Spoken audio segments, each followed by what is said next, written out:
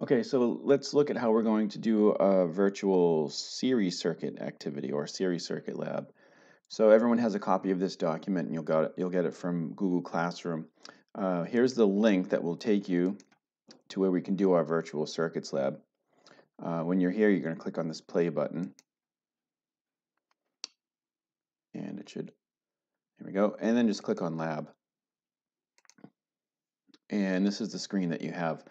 Over here on this side on the left, these are the different components that you have. And what we want to do, if we go back to our diagram here on our lab, we want to build this circuit. So this is the same one that we had in class. We've got a 9-volt battery, 2, 3, and 1 ohm resistor. So the battery is over here. You can bring this down. Then we need 3 resistors, 1, 2, and then 3. And you could actually change the orientation, so that one's facing up like this, and then we can connect them together with different wires, and we can change the lengths of wires. If you don't want something, you can just put it right back. If you scroll over here, you see there's a lot more things that are available for our circuit. If we look on the bottom right over here, this shows that we're going to use the pictures, but what we want is a schematic diagram, so we're going to click over here, and it will change everything. The other thing before we start connecting these is up here on the top right where it says show current. We don't want that, so we're going to unclick that one. If we do click it and we have it on, we definitely want the conventional current. That's the way that we've been doing it in class, but if we have that put on, then you end up with these arrows that go through the circuit, and it can be a little bit confusing, too many things on there. So we're going to just go and unclick show current. And then all we have to do is just connect these together. So we can connect those resistors together. And we want to connect this battery to the rest of it. So what we can do is maybe use some wire for this. So I'll bring a wire down, and you just click here, and you can drag that down. And we'll click a wire on this side, down like this. And then we'll bring one more wire in, so then it's connected. The current actually is flowing right now. If we go and we click on show current, you can see that we've got these arrows that are going around, but like I said, that's going to just make it kind of confusing. So we'll keep that part turned off. If we look at our diagram, we need a 9-volt battery. So if we click on the battery itself, this window opens up, and conveniently it's already at 9 volts. You can use the slider or the arrow keys to change the voltage. Right? I'm just going to put it back to 9 volts. We can do the same thing for each resistors, right? So if we look here, we've got 2, 3, and 1 ohms. So I'll click on this one. We'll use the slider. This one was 2 ohms. This one over here was 3 ohms. And then this one was 1 ohm. So now this circuit is exactly the same as the one that's right here on our diagram. 9-volt battery, 2, 3, and 1 ohms. We've got 9-volt battery, 2, 3, and 1 ohm resistor. If you wanted to break the circuit in any way, any part of it, just where the dots are, you can just click it, and then you can undo it by hitting the scissors button over here. If you want to put it back together, you can realign it and put it back on.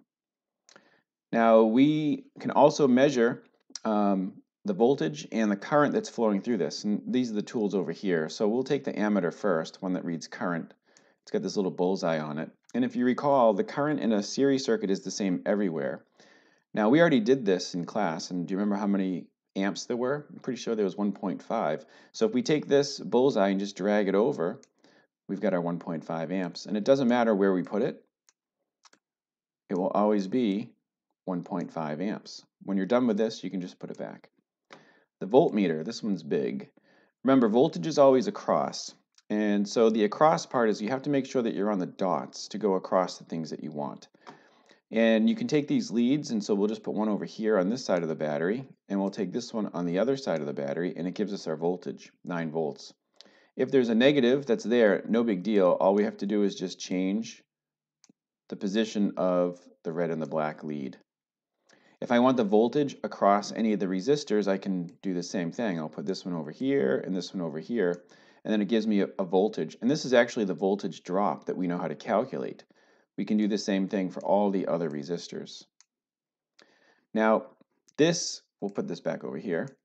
This data, we're then going to put into this table. So you can type in what the battery's voltage is, what the resistance, the voltage drops are for each of the resistors, and then what is the current that's flowing through each of those resistors.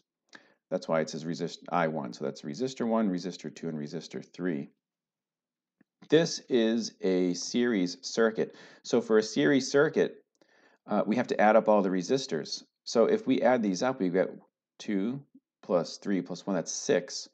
What you can do is you could take one of these resistors, change it to 6 ohms, and then you would have an equivalent circuit.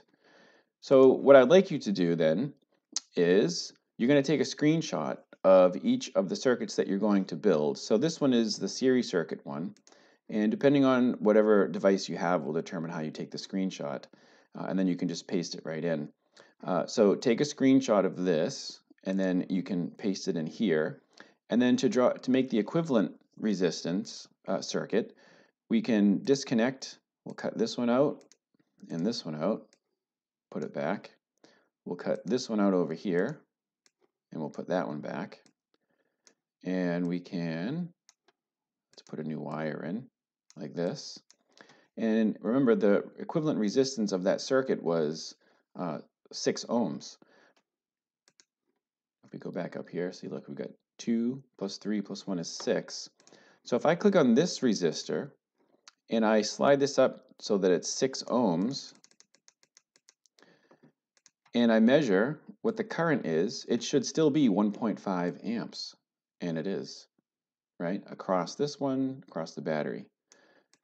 So that's how you do this. That's how you do this circuit lab, and using this animation on the website. We'll do a few more of these. There'll be another lab that we're going to do a little bit later that does series and parallel circuits. But I would like you to build that circuit, fill in this table. There's a couple of questions to be answered, and then take your screenshots and just paste them in here, and then submit this assignment through Google Classroom. Okay? Let me know if you have any questions. You can post your questions either on Google Classroom or you can send me an email.